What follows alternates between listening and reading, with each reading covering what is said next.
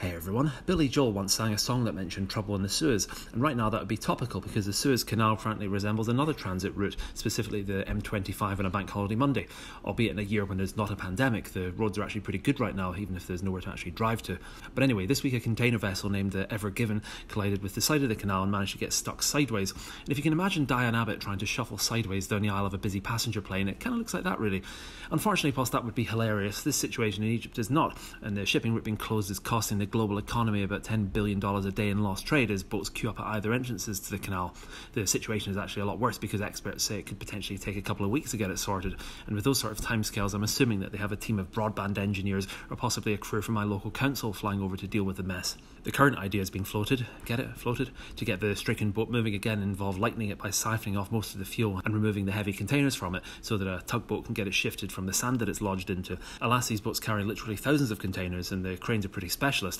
so the process of getting the boat to lose weight is going to go as slowly as if it were you or I trying to lose some weight before going to Greece or wherever it was that boat was heading to. All of this of course takes place at the same time as the EU is trying to ban exports of Italian COVID vaccines via the Mediterranean and presumably the Suez Canal. And if the EU were competent, you could call grounds for a dastardly conspiracy theory, except as we're all more than aware the EU is far too incompetent to pull something like that off. If it were the Panama Canal that was closed in, yeah, I could see that they got the wrong location, they'd screwed it up, and that would sound exactly like the sort of thing that Ursula von der Leyen would attempt, similar to when they raided that AstraZeneca warehouse a few weeks ago and it later transpired that the vaccines in that location were actually a stock headed for Europe anyway and that they'd gotten the wrong address.